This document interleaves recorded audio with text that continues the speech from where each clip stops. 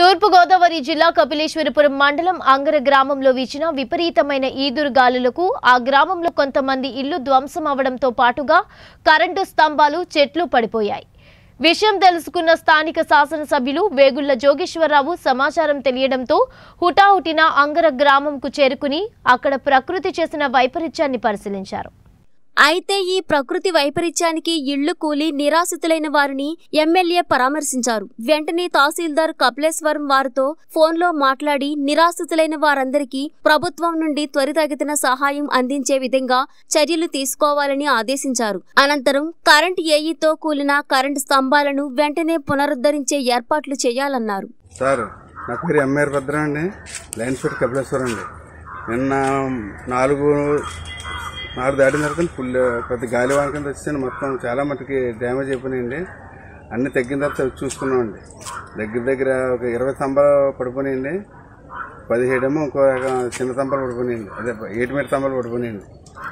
4 ట్రాన్స్ఫర్లు పోయినాయండి.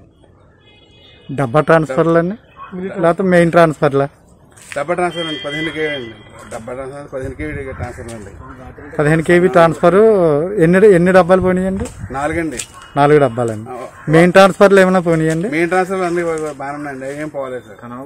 కనాలి చెట్లు గట్ట పడిపోయి తంపలు గట్ట డ్యామేజ్ అయిపోయింది కానీ ట్రాన్స్ఫర్ బాగానే ఉంది.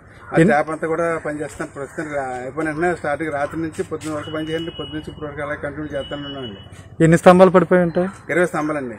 20 స్తంభాలు మొత్తం పెద్ద 9.1 స్తంభాలు అంటారండి. పెద్ద స్తంభాలు అండి. అవి 20 స్తంభాలు పడిపోయింది. చిన్న స్తంభాలు ఇంచుమించు అవి కూడా 18 స్తంభాలు పడిపోయింది.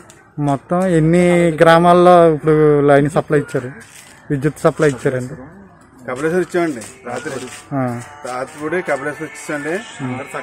అంగర సగం ఇచ్చాండి.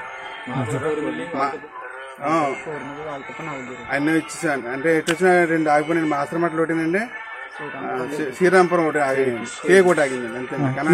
ఈ 3 ఎప్పుడు ఇస్తారండి? ఈ 3:30, 4 ఆ టైంకి ఇచ్చేస్తాను సార్.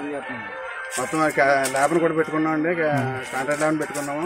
వాళ్ళు మేము కూడా దగ్గర పని చేయించుకుని మేము కూడా పని చేస్తాం. వాళ్ళతో కూడా చేసుకుని మొత్తం 3:30 గంటల కల్లా రెక్టిఫై చేసి గ్రామాలు సప్లై ఇచ్చేలా ఏర్పాటు చేస్తాను. ఓకే.